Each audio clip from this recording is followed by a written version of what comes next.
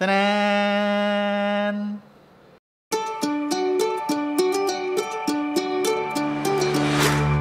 I think it's been a week since I got this Suji Chihiro Wave Dripper 155. And I would say it has been one of the hardest drippers to crack. When you get a new dripper, sometimes it gets really tricky. Sometimes it's very easy to unlock the potential of the dripper. When I first used this during the unboxing, the brew that I made was very bitter. It was over extracted. And I needed to get the right recipe and the right parameters for this dripper so that I can use it properly. And today I was actually playing with it and I just found the right parameters for this dripper. So I think right now I have 4 cups here, but this isn't the first time that I played with it. These 4 cups are just for today. I've played with the Suji dripper 2 more times in the past after the unboxing, and this is the 3rd time. So today, I think I might have cracked the right recipe for me to be able to use it properly. Before I reveal the recipe, I'm gonna show you first the test recipes that I made today. So the first one here, the first cup here, yan. I made this with 24 clicks on the Comandante, 93 degrees water, and doing it with 3 pours with minimal agitation. So it tasted bitter and over extracted, some astringency as well. And so I went way coarser. So the second cup here, this is 28 clicks on the Comandante. So I used the same pouring technique, same ratio, and same number of pours, 3 pours, same blooming. And this one turned out to be very thin. It was lacking body and there is no flavor at all. It doesn't taste anything much. It's so thin, but it's not sour at all. It's not sour.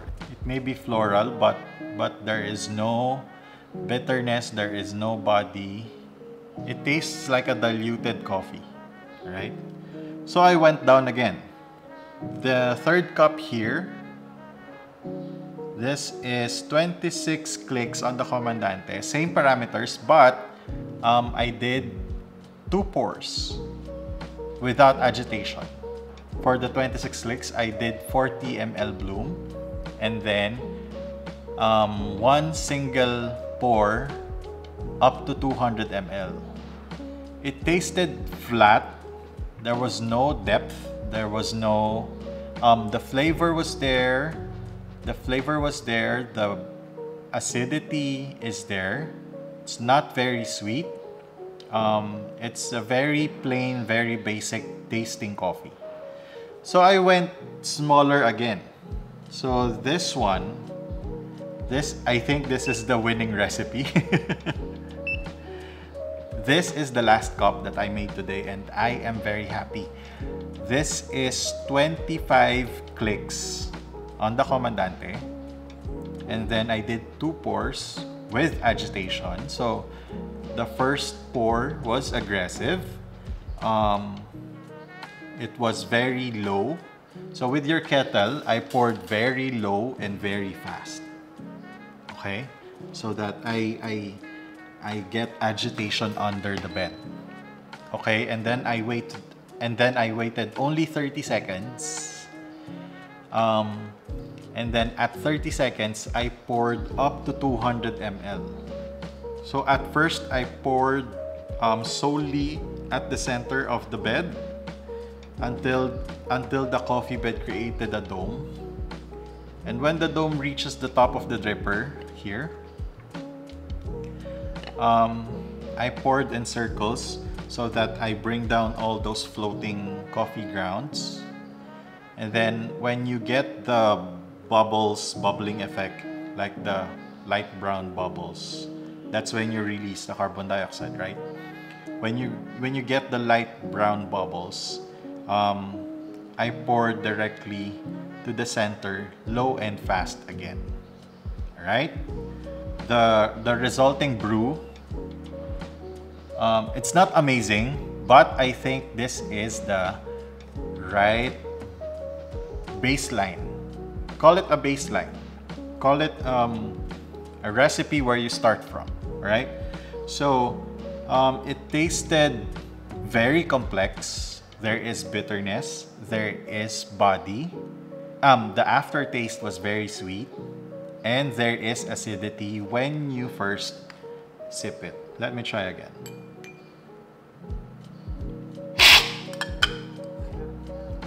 Yes, that's what I'm getting with this brew. So for those who have their own Suji Wave 155 drippers, I would recommend this recipe. This is not an absolute recipe for the Suji, but this is a good baseline for me. Alright? I think this is a good baseline, a good recipe to start from and improve.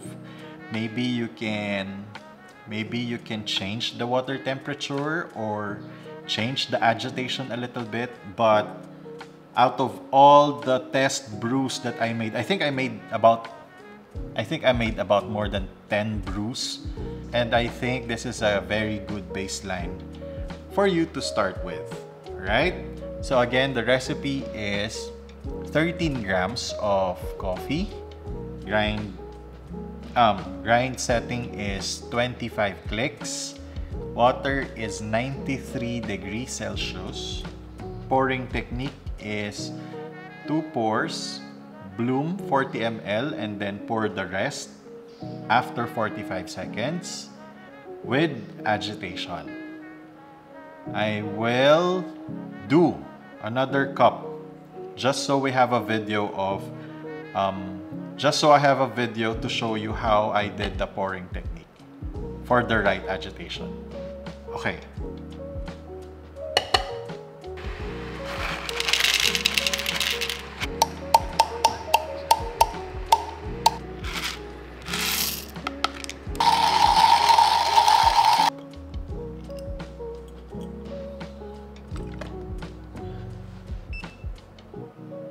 So I mentioned an agitated, like an aggressive bloom.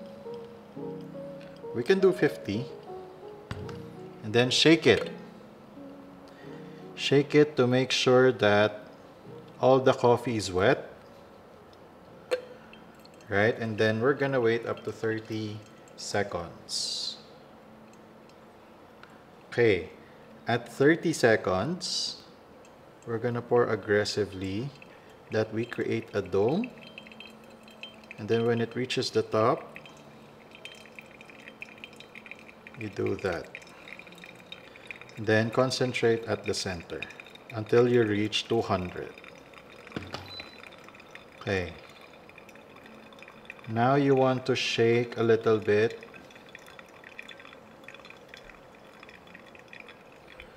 So that you level the bed. Now we're just waiting for the water to completely go down. And my brewing time earlier was around 149, 150, below 2 minutes. So this is actually a fast brew. Yeah, it's the same. It's the same total brewing time. It's the same drawdown. So I think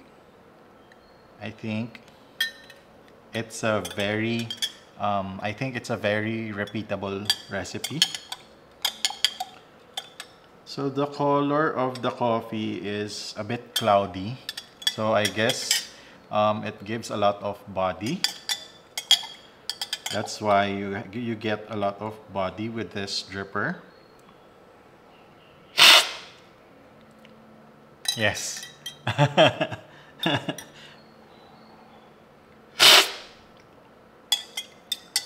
Yes. So there you have it. This is this recipe is the baseline for your Suji Chihiro Wave Dripper 155. Right? So this is my own recipe for the Suji Chihiro Wave Dripper 155. Alright? So for now, thank you so much for watching. In the next videos, I'm gonna show you more about coffee. Bye!